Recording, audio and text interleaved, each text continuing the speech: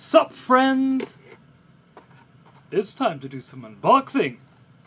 And we're going to do a original 90s Luke Skywalker from Return of the Jedi. I got one of these in a better box, so I was like, you know what? Let's do an unboxing with this 90s classic. I know there's going to be some people who are going to be like, but at the same time, there's going to be others like, yeah, that box is messed up, and so it's understandable. I might hold on to the box on this one, though. Alright, you folks ready? Let's do this. And come on. Do this as good as possible. Alright.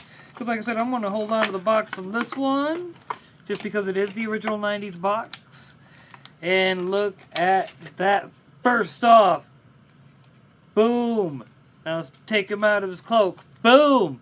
Now let's give Luke his lightsaber. We gotta make sure he's got his lightsaber, for he is a Jedi like his father before him. Yeah. And to full on make it gangsterific. Booyah, friends. Look at that bad boy. Oh, man. What's funny is somewhere around in different spots, I think I still have my original lightsaber, Luke Skywalker in the black, and his cloak. I keep finding them periodically, and I go, okay, there's that piece, set it in somewhere else because I can't find where I put the first piece, found the figure, and now I just gotta re-find all three pieces again. Look at that bad boy. Look at that. Look at that. And you know what? I gotta say, it's awesome because, while yeah, the cape may be plastic and everything, it's still, you know, soft enough plastic to where you could at least kind of give it some, you know, move it a bit. Always loved the way the lightsaber looked. Yes, ma'am, I see you.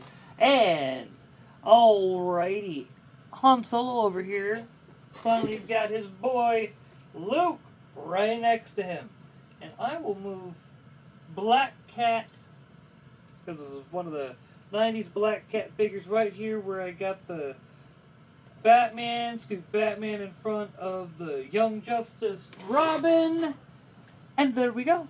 Alrighty, friends, well, I hope you enjoyed that unboxing, so please like, subscribe, ring that bell, follow me on the Twitters at Brainiac420, follow me everywhere else at a Nerdin Over 30, and I shall catch you folks on the flip side.